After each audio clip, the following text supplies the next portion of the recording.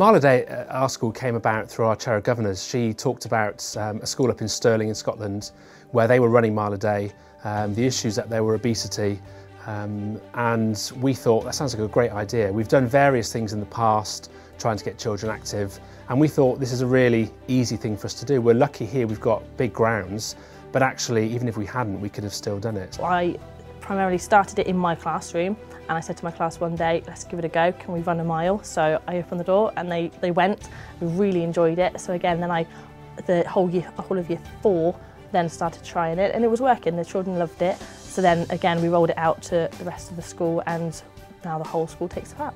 You can like chat to your friends and catch up on stuff, and you can get like fitter and like beat your personal best. I really enjoy it now. At the start, some of them were quite, I can't run a mile, I'm not going to do it, but now they run it, they absolutely love it. You can run whatever, just what you're feeling.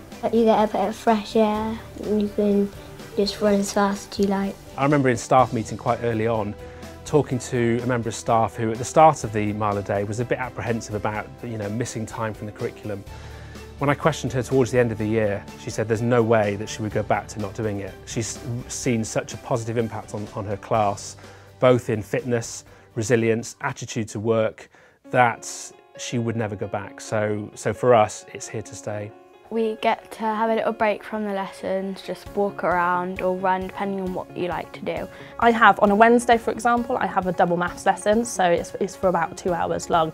Now halfway through I feel that my children are flagging, they're tired, so we get outside, we go for some fresh air, they come back in with a boost of energy, and then we get straight back on those maths, and I can feel the buzz in the classroom, they feel better. This is a fun time where they can get active and talk to their friends. I've seen teachers cartwheeling around on the mile, I've seen children skipping, I've seen children learning French as another language walking around. So it really is access for everybody, and it's such an easy thing to organise. The staff are really positive about the whole experience, and the children love it as well. If we said to the children we're going to stop it, I think there would be an outcry from all of them.